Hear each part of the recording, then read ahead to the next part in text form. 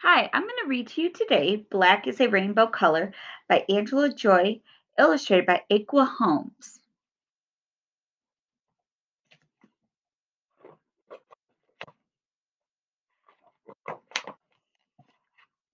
Red is a rainbow color. Green sits next to blue. Yellow, orange, violet, indigo. They are rainbow colors too, but my color is black, and there's no black in rainbows. Black is a crayon tangled in a box. Black is a feather or white winter snow. Black is the dirt where sunflowers grow. My color is black. Black are the braids in my best friend's hair. Black are the bottoms of summertime feet. Black are soft circles that spin down the street. My color is black. Black is a rhyme. Black is the blues. Black is the sidewalk and spit shine shoes.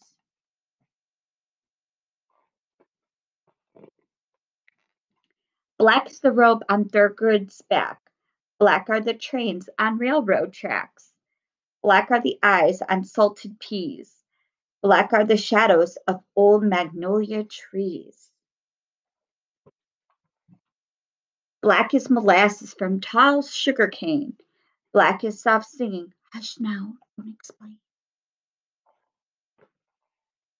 Black is the skillet for bread to fry. Black are dreams and raisins left out in the sun to die. Black is the color of ink staining page. Black is the mask that shelters his rage. Black are the birds in cages that sing. Black is a color. Black is a culture. Black is history. Black is family. Black is memory. Black is community.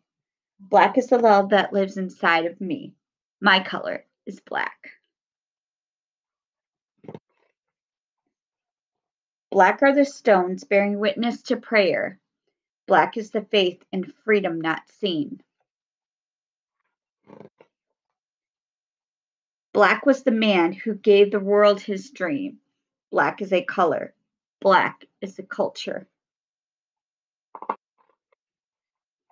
Black is the heart of a candle in flame. Black is the power of movement in pain. Black are the branches that carry my name. Weaving, wrapping, lifting, laughing, hoping, grasping, quiet, strong. Our color is black. So you see, there is no black in rainbows, no black in green or blue. But in my box of crayons, black is a rainbow too. I hope you all enjoyed this reading and happy Martin Luther King Day.